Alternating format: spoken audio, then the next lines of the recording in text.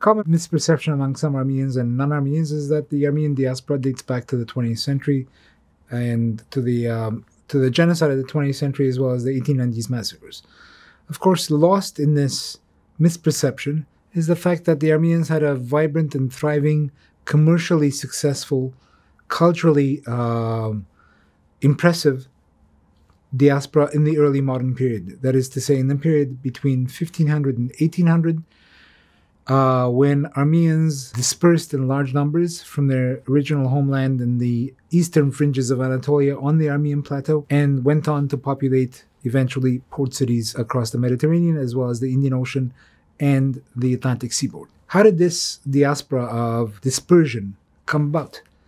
It came about essentially in the period between 1596 and 1608, give or take a few years, because of two unprecedented acts of violent displacement and dispossession.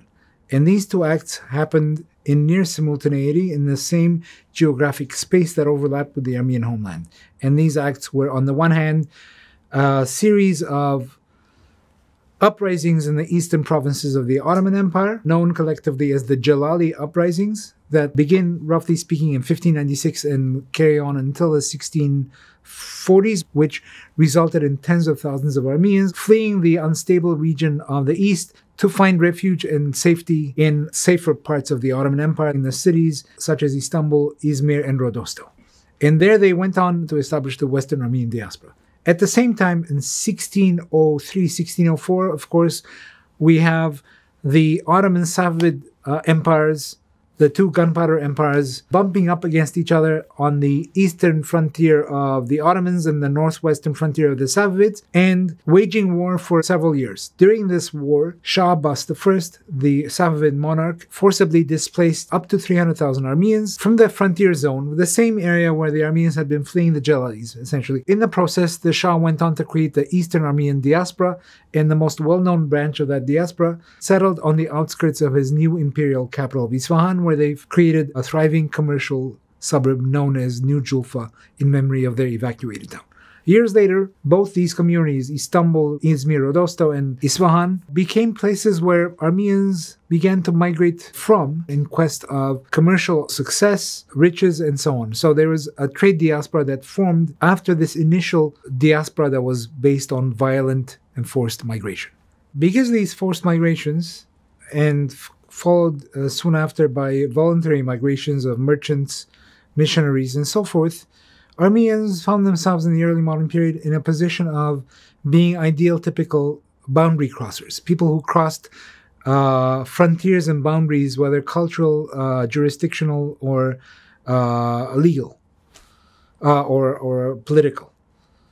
And so in the process of crossing boundaries, they soon realized that given their role as talented speakers of multiple languages, Persian, Arabic, Turkish, Armenian, etc., and some of them, of course, New European languages, they were in an ideal place of performing functions that usually are reserved for people who occupy liminal spaces in history. That is to say, people who live in the zones of ambiguity and uncertainty between cultures, between languages, and so forth. And so in that sense, the Armenians came to occupy this space because they supplied a need that was there between cultures that were suddenly being brought together in contact, but did not necessarily understand each other's norms or languages. And there, if we look at the British East India Company that came into the Indian Ocean in the early 1600s, one of the first things they did was to reach out to the Armenians who had already been colonizing that space before them.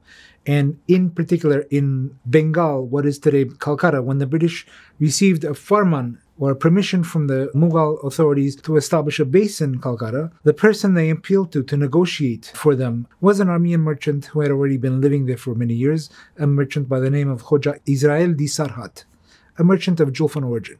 He was an ideal liminal subject in the sense that he was both an Indian among Indians and a European among Europeans.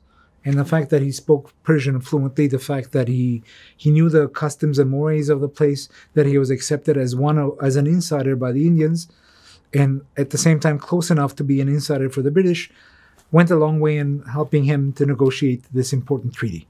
When the French Compagnie des Indes Orientales arrived in the scene in the 1660s, the person they entrusted their negotiations to accomplish a base in a place called Masulipatam was an Armenian merchant from Isfahan, again a Julfan Armenian, a man by the name of Markara Avashins, who was essentially almost like a director of the company, and he negotiated a treaty with the local Sultan of Golconda to get the French special privileges to establish a base in Masulipatam, which became one of the important hubs of French trade in India. The first cafes in Europe begin opening up in the 1650s, 1660s. The first cafe in Paris is 1672. The person who opened it is an Armenian from Aleppo by the name of Pascal, whose real name was Harutun. Right? He was a go-between in the sense that he operated between Eastern culture, in this case Ottoman culture, which was what he was in some ways, what he represented, and Western culture. And similarly, the first hammams in Europe were introduced by Armenians from the Ottoman Empire in this case, and also the first places where Europeans learned to dye Indian textiles, calico textiles. The textile workshops in Marseille and Livorno and Amsterdam, which were all the rave in Europe at this time, were opened by Armenians from Julfa or from the Ottoman Empire, because they were able to bridge the East and the West. Because they exemplified the traits, the cultural traits of both of these worlds. And they fused them together and harmonized them in their own identity. And it's this liminality of these subjects that makes them, I think, fascinating to study and goes a long way in explaining why they survived as a community. So Armenians, as far back as antiquity, are known for being always in between in the ancient world, Greco-Roman and Parthian or Sasanian culture. Later on, it becomes between European and Middle Eastern Islamicate culture. And making a living on the boundaries and thresholds of history has been a really important factor in enriching the Armenian experience, and therefore also of helping Armenians survive and thrive in ways they would have not done otherwise had they been, let's say, more inclusive and inward looking.